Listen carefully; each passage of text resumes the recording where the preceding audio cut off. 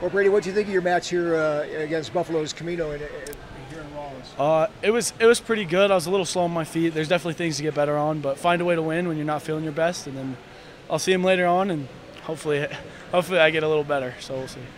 What do you think of your performance at Ronthon? I think I was wrestling pretty good. It was good. There was a couple hiccups here and there, but I think I wrestled really solid. I was pretty fast on my feet.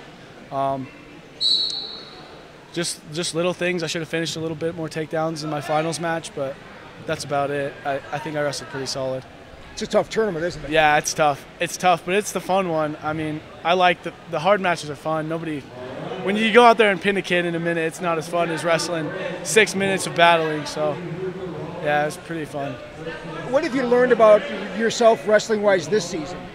That I can go with the best, and if you want to be the best, you got to beat the best. So just going in there and going with the good kids, and that I got it. So when there's two good kids, somebody's going to come out on top. Be the one to take the shot.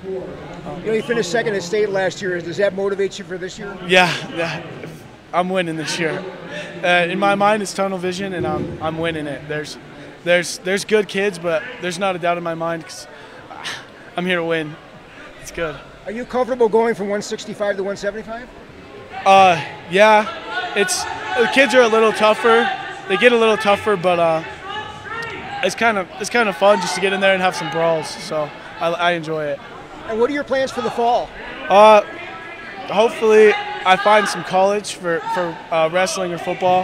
Just figure out a sport, and then just if I don't, further my education in something maybe like engineering or business is what I'm looking into for college. But other than hopefully I find a school to go compete at.